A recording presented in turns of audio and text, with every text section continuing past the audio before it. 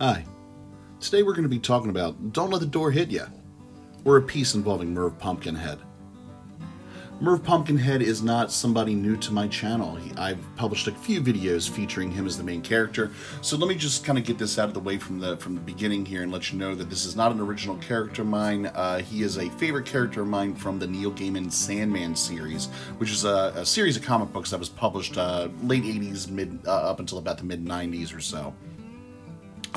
I've talked about Merv before, so I'll just kind of cut to the chase and let you know that he's a very cynical character. He's got a very smart-alecky kind of attitude towards him. He's very much this kind of hard-working, blue-collar type worker, and as a result has an opinion on everybody that he deems to be rude to him or something like that. So if somebody, makes a mess and he's got to clean it up, he's going to clean it up, but he's certainly got a few choice words to say about it.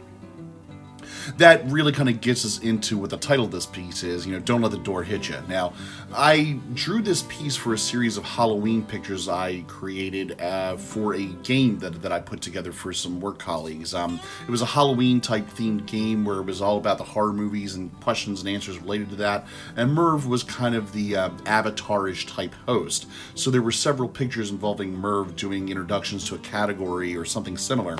And this last one here, the last one I'm going to be publishing featuring Merv, is kind of the last slide, so to speak, in that whole game show. So you'll see the kind of reframing of this in a little bit where the exit door is behind him, and that was meant to be something of a representation to say we're at the end of the game and we're going to be kind of putting this whole thing to bed. Title of the piece, again, Don't Let the Door Hit Ya, on the way out, so to speak. So that's kind of the idea here. Merv is very much appropriate to that particular pattern of speech there, the Don't Let the Door Hit Ya. I remember growing up with a more smart-alecky kind of finishing to that. I believe my dad, who had a mouth on him from time to time, would often say, "Don't let the door hit you where the good Lord split you." Very, maybe not necessarily politically correct these days, but still a little bit funny nonetheless, and I think appropriate to something that Merv would indeed say.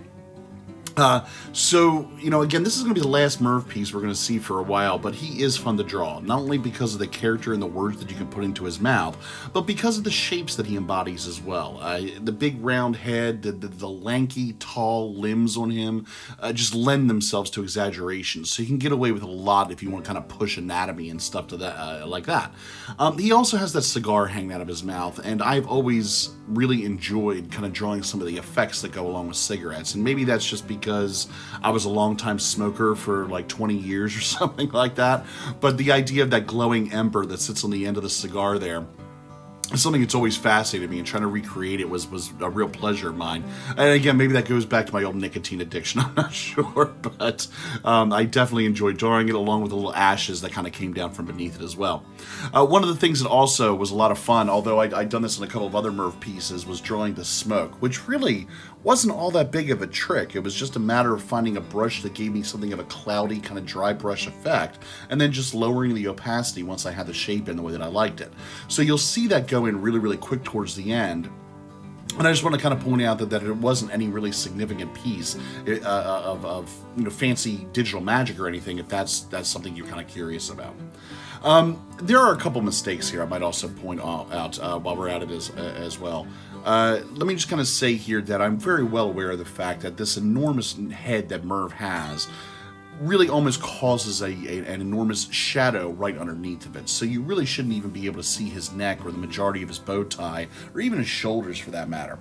And I've tried to represent that a little bit with something of a kind of a faded cast shadow, but the reality is that I didn't get it really even deep enough, dark enough, or even as extensive enough. The reality is you wouldn't be able to see a lot of things about an inch or two below where that pumpkin sits. But, this is a fantasy piece, and I really kind of felt the need to kind of show off the bow tie and the shoulders to kind of show off that lankiness so you don't see a lot of his frame. Chalk it up to artistic license, but I will say that I'm pretty proud of this piece. Again, it's the last we're going to see of Merv for a little while, at least until maybe next Halloween.